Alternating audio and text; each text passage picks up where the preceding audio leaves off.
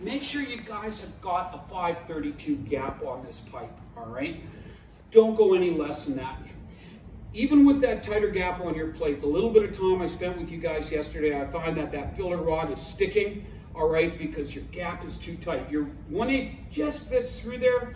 As soon as you start welding, it just flares out a little bit and sticks to the sides. And then you raise your tungsten and then you try to melt it off, and on it goes.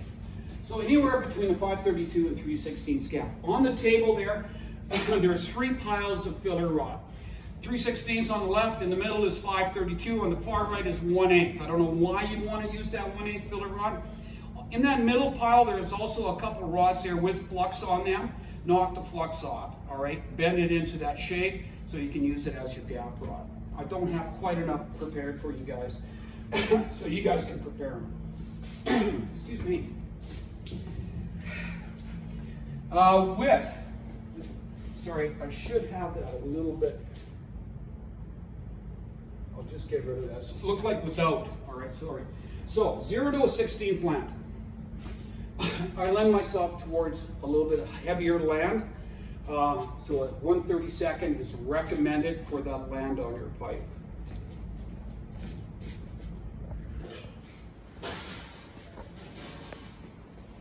You can pass that around. You can be my banner.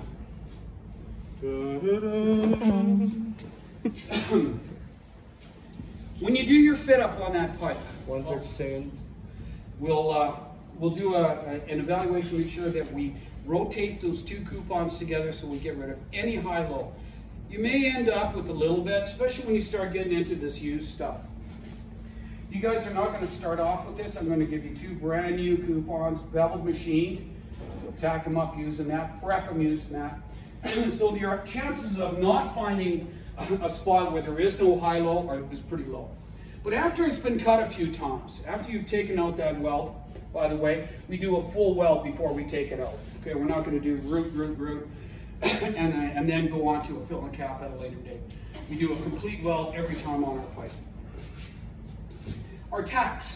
We've got a 3 little jigs back there, guys, that you just drop your pipe in. You only have to drop one of them in, all right? And you end up tracing out your quadrants, all right, with your 3/4 inch tacks. You got it all tacked up. Your first weld is the 2G position, so it's done in this position, and only 1/4 of the pipe.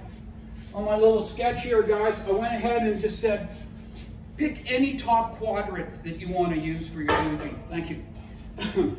So it can be either or, okay? And if you kind of thought, maybe I'll work it a little differently next time, all you have to do is turn your pipe this way, all right, or this way, and you'll put the quadrant on the opposite side. But that 2G does have to start or finish your 5G on one part of that 2G, but the 12 o'clock also has to incorporate that 2G, all right? So the horizontal weld has to end up on the top. That may not make sense, but top dead center may, all right? When it's on the horizontal axis, 12 o'clock is where that 2G has to finish. So you've got it tacked up.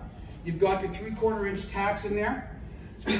This is at a point where you're going to bring it out to me or call me into your booth. I think at this point it'll be quicker if you just brought it up. I want to see your tacks, because that's the only way I can truly evaluate, all right, what's going on. They can't be longer than 3/4 of an inch.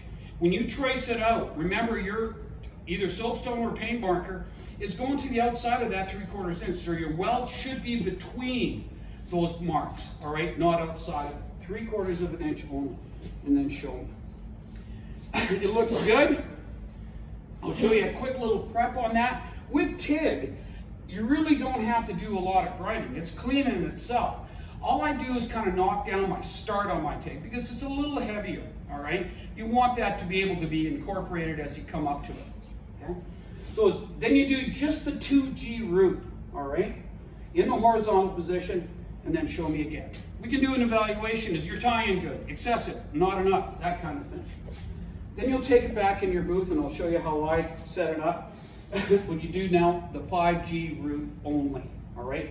You only got a 2G on that root, nothing more. No fill, no cap. Then just do the 5G root. Cool. You've walked it up the long side first, guys.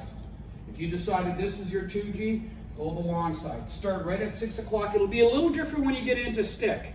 But for TIG, you can start right in the middle of your tack or at the beginning of it. Really hard to do a downhill progression with TIG. So start on your tack, have it feathered, and then come up all the way up to your 5G stop, and then up to your 9 o'clock position for your tie-in to your 2G. And all you've got is your root. Again, I like to do an evaluation at this time, so bring it out to me. We'll look, we'll talk, then you'll take it back into your booth, and now you do a 5G fill-in cap. So 7018, whether you want to use a 1/8 or a 332, you guys are comfortable with the numbers that you're using. You can run it a little bit hotter because your heat sink's a little bit heavier. Do a full fill-in cap only, all right, on the boom, on the 5G. Now, because it's a 7018, think about starting on the downhill a little bit, all right? That'll flatten out that start point, and you can now walk your way up for the root. Then start back here and do this one.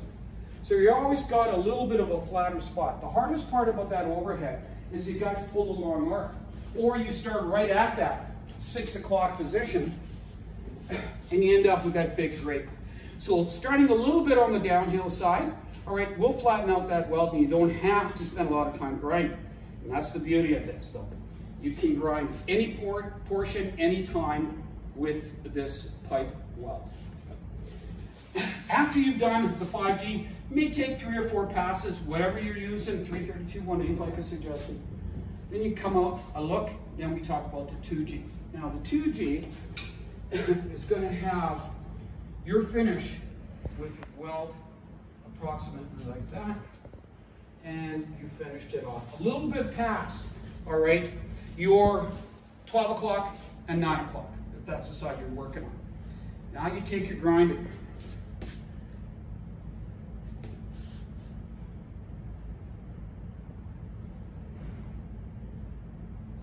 All right, if you notice, sorry, that should be right about there. The top of your 5G finish, all right, or at this point, the top of it should be in the middle of your tack. The examiner looks for a quarter of that pipe, all right? Doesn't want any more or less.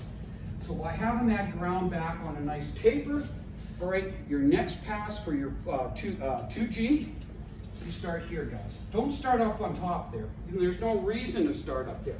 Start at the beginning of your little grind mark and finish there, or the other way around, doesn't matter what direction, okay? Clean it up a little bit. Always, with 7018, hit it with the grinder. Start on a shiny spot, okay? And then you'll continue with all your passes, slowly building them up, all right, until you have your final thickness the same as your 5G. Does that kind of make sense what I've been saying? Using that taper to your advantage instead of having a big glob to try to tie into.